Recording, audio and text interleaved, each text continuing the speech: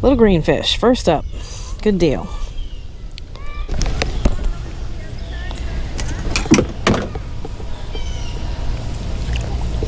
See ya. Thanks for playing.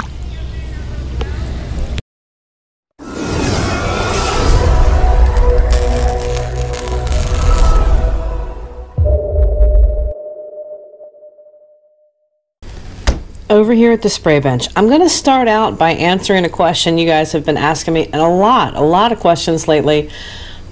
And I was thinking back, I have several videos that show time lapse, and I was fairly certain that I had a couple of videos where I show the actual process of me clear coating a jointed bait. I looked for a few of them, and then I realized that it's hard to make you guys sift through the playlist when I'm having some difficulty finding it myself. So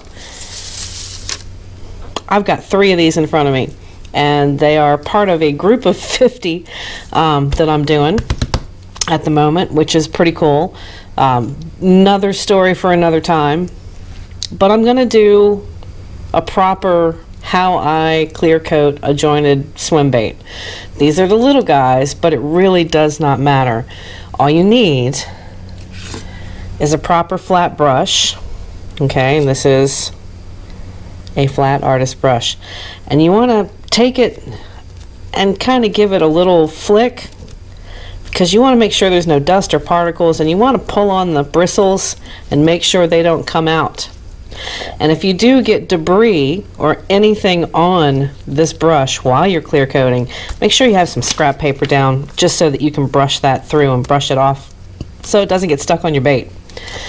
So I've got a couple of these little green sunfish that I want to do this morning, and then we're going to get into this bait right here, which was a random let's pick a winner and send you a free bait deal. And I do that from time to time. I'll definitely be doing something when I hit 10,000, and I'm going to do it again when I hit 100,000. And I'm saying that because thinking positive and working positive and continually persisting and moving forward and working towards a goal is the only way that I know how to accomplish success. You can't give up, you can't quit, you can't wait until somebody throws stuff at you. It doesn't happen that way. You have to work. You have to work hard for stuff. Occasionally you'll have some random lightning striking and crazy stuff happens and you get successful and you make a lot of money, but 99 times out of 100 that's not the case. You have to work hard for what you have in life, and you have to pay homage when it's due. And I could go through a list of people that have been my mentors as I've come up through the bait process and the fishing industry and custom painting. I sucked when I started. I'll straight up tell you, I think everybody that starts that's never picked up an airbrush before, they suck. Maybe not. I mean, I always had the art background, but I think that I sucked. As a matter of fact, I know I've done this on Facebook a couple times, but I keep these guys right here to remind myself of the journey that's been traveled. And one's on the floor. I'll get that later. But just as an example, this is done, folks, with Sharpie and some glitter. I put the eyes on the back, which was clever thinking. I didn't know what the heck I was doing, folks. I really didn't. So I just started goofing around with stuff. And I kept goofing around with stuff, and I kept watching people, and I kept asking the right questions and not being braggadocio and not stepping on people's toes. And if I screwed up, if I did something that people were like, whoa, then you own it. And that's how you join a community. And then, you know, obviously snowballed. I've been a YouTuber since 2012, but I wasn't really into YouTubing until probably 2014 when I started doing, I was heavy into tournament fishing for a couple of years and just really got consumed by my passion for wanting to paint a better, not out of the box, not cookie cutter with a couple of dabs of paint and some cheap, I just wanted to do stuff better. And then I got excited about doing stuff better, and I wanted to teach you guys how to do stuff better. And that's how you come up through the process. I don't start out with this studio.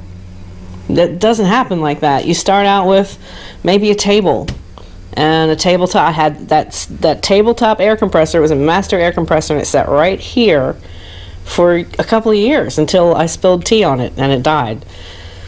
I am very happy with the setup I have now, but I'm outgrowing it. But that's just, I keep pushing myself to do stuff that I haven't done before, and I keep pushing myself to promote that within the community.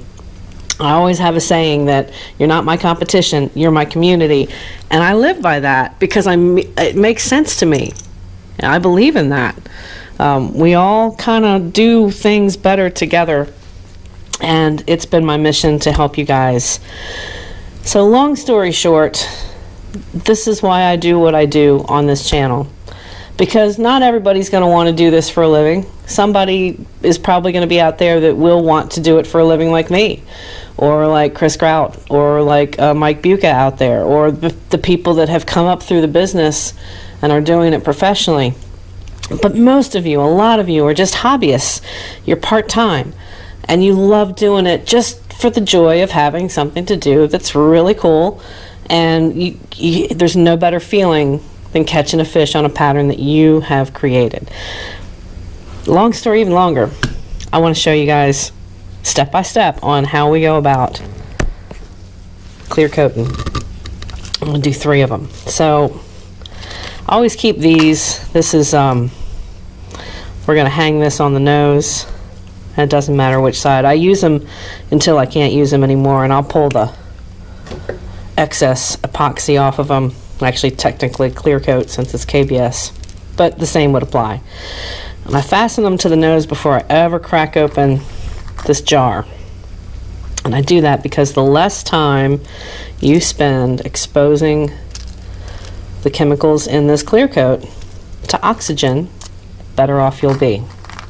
So don't leave the can open or the jar. Don't leave it open. Keep it closed until you're ready to use it, and when you're finished using it, close it back up, seal it tight. Put that plastic between there if you're a KB user such as myself. Put that plastic on there and make sure that lid's down tight, and then don't keep taking it off. So those are the things that I have learned, and those are the things that I like to pass on to you. We're going to start tail down. Now this is obviously that Buca Baby Bull Shad that JBCo has collaborated with Mike Buca on. It has the synthetic hair as the tail, which holds up pretty good. I've thrown the mess out of this particular pattern over the past couple of weeks, and the tail holds up pretty good. In the water, when it's wet a little bit, it has a tendency every once in a while it'll curl, but it comes right back. So pretty stoked about how this thing moves. That's a whole nother video. We'll show you guys that. I'm going to open this. And I don't saturate the brush. I just get it to where I've got enough epoxy loaded on it, and we'll do 2 coats, but you're going to see 1 coat because same verse second is the same as, there's a saying. It sounded better in my head. But anyways, second verse same as first. There it is. I knew it. Start with the tail down. Do the last segment so that you can still hold this bait. There's Molly. We'll turn around while there's Rascal. And there's Molly. You know your name, don't you? Good girl. They hang their shop dogs. They love it. And just go all the way around. And if you have a tail that you can't paint or epoxy, then be very gentle on the edges.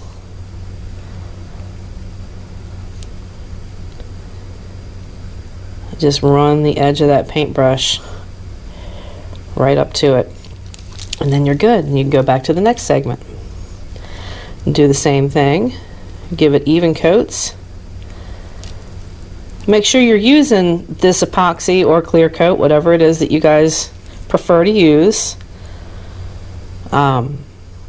Use it in good lighting, because you really want to make sure that you're covering everything. You don't leave anything blank or dry without clear coat on it.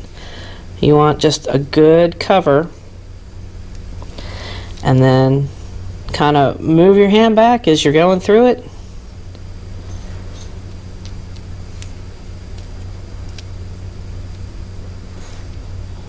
Now, KBS is self-leveling, and what I mean by that is that if I put this on, sometimes if you're using epoxy and you use it with a brush, you'll see those bristles. They'll make those little lines, indentations, and it doesn't really come out. I've also noticed that in canvas when you seal a canvas that you've painted, acrylic or oil.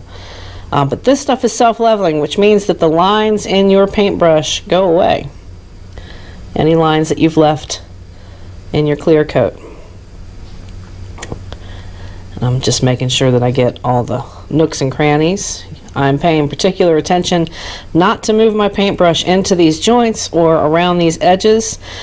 This thing will move back and forth anyways, so it's gonna, I would say, hamper the way that it swims, but it's definitely okay not to coat anything in there. And then I've got my thumb and forefinger on here, and I'll do most of it with my hand still on the head of this bait, on the head section. I'll flip it, and again, just kind of eyeball it and make sure that you are covering everything that you need to cover and none of the parts that you don't.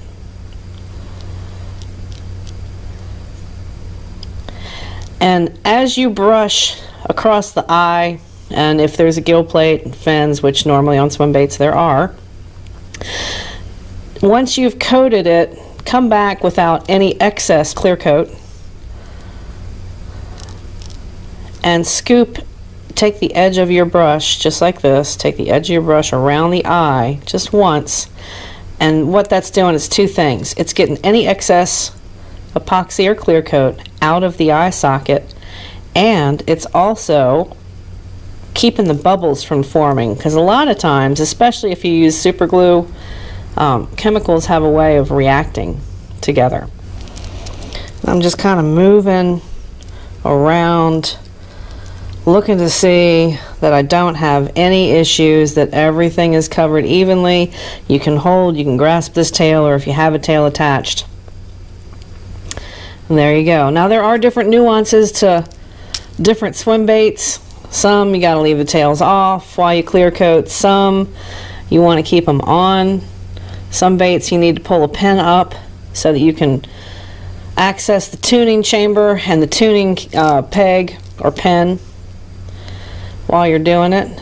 But that is the basics right there. And then I'm going to go through one with you guys, and then as soon as you're done, you don't need a tail drip wire, because you've gone on evenly, and this will, as it self-levels, it's not going to drip, and you're making sure that you're not putting too much. You don't want to, like, again, you don't want to load too much on there.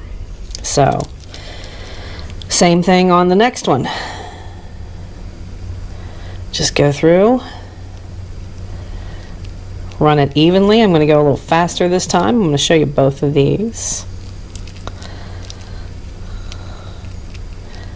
And by the time you guys start doing this, you'll be pros at it.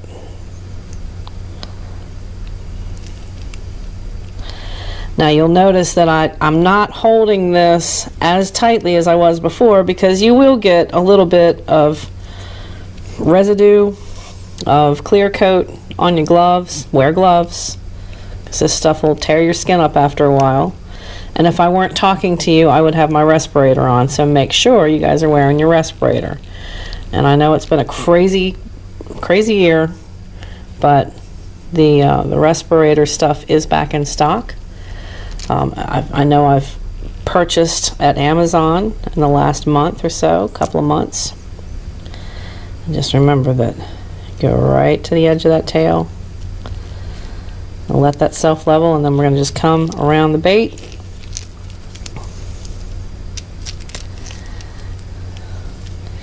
But yeah, you'll get some residue on there, so you want to make sure that you're not holding it too close, because you don't want to accidentally rip any of your work off of this.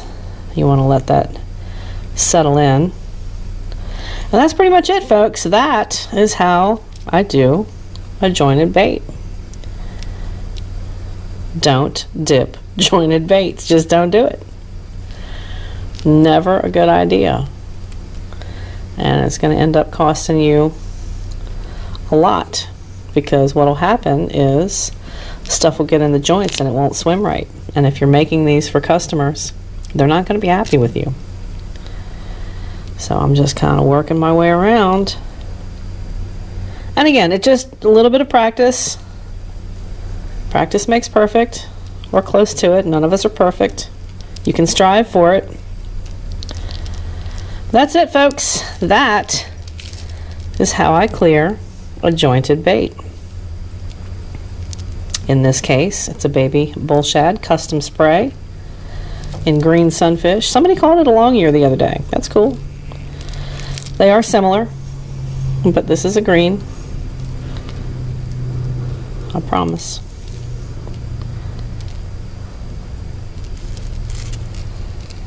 At least my interpretation.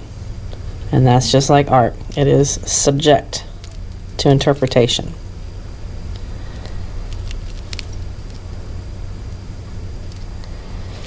There we go. Bait number 2. And we hang it and forget about it. Come back the next day and you're good to go. America.